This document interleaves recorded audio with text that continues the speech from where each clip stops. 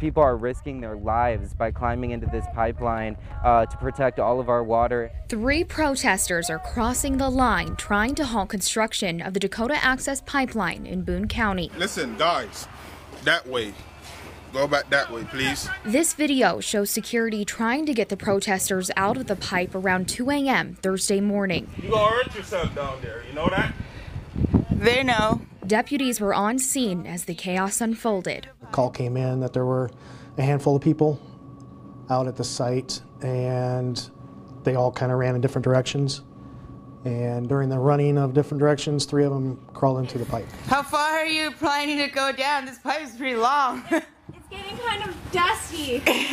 We don't want it! Shut it down! Over 12 hours later, the protesters remain in the pipe that was supposed to be bored underneath the Des Moines River. They are willing to risk everything. They understand the risks involved in this. Protesters say they're running out of time to protect fresh water supplies, and this is their way of saving the environment. I firmly believe that we've tried every other political process, from protesting to petitioning, and that stuff hasn't worked, and our mother doesn't have time. And I think the only thing, and I truly believe that's going to stop this pipeline, is direct action and civil disobedience.